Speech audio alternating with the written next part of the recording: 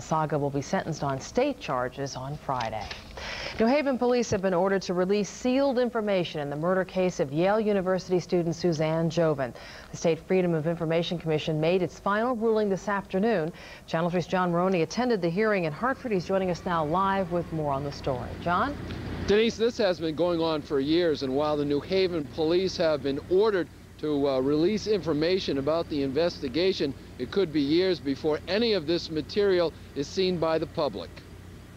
We think releasing much of this information, perhaps all of it, would be devastating potentially to the investigation.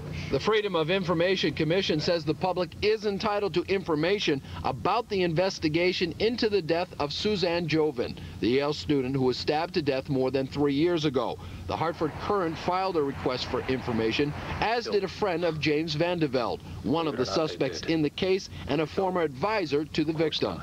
Nothing here seems to indicate that this guy did it. And not only that, there seems to be things that just totally, show that he couldn't have done it or points in a different direction. The commission wants New Haven police to make 4,500 documents and a 911 tape public, rejecting arguments that their release could jeopardize the investigation. When it's more than 3 years later and they tell us they still don't know which of the 4,500 documents they will use, I think they're stretching it.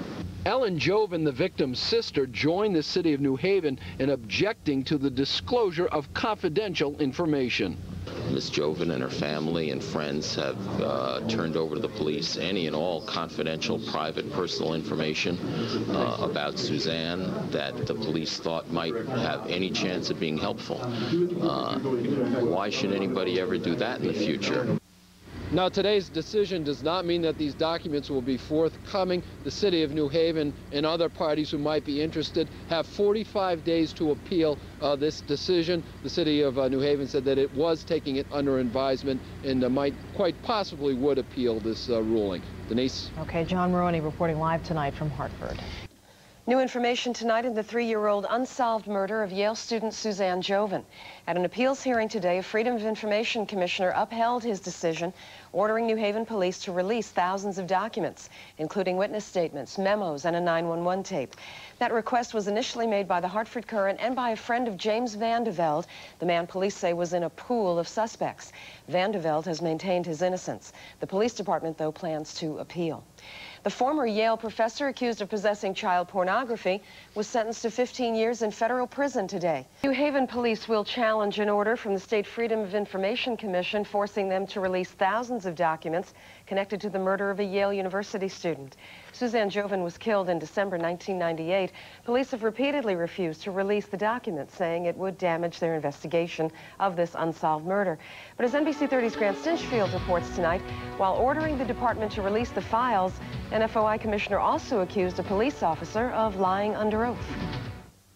At issue, did the New Haven Police Department provide a private investigator full access to the case file of the unsolved murder of Suzanne Jovin?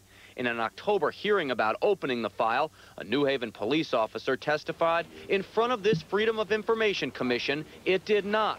But contradicting that officer, FOI Commissioner Dennis O'Connor, while reviewing the Jovin file, says he found a police memo granting a private investigator, quote, full and complete access to the case. At this point in my review of the witness testimony, I was skeptical. The commissioner even called into question the credibility of the unnamed high-ranking officer. We put that to Police Chief Melvin Waring. What's your reaction to the allegations of him lying under oath? Well, I don't know enough about that aspect of it at this moment. We have to look at the totality of it all and see what it all means. I'll be talking with attorney actor here and try to work out, see what's. What about the officer? Will you be talking with him?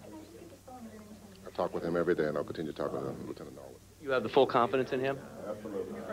As for the request to release the case file, it was initially made by the Hartford Courant and a friend of James Vandeveld, the man police say is in a pool of suspects. Vandeveld has steadfastly maintained his innocence.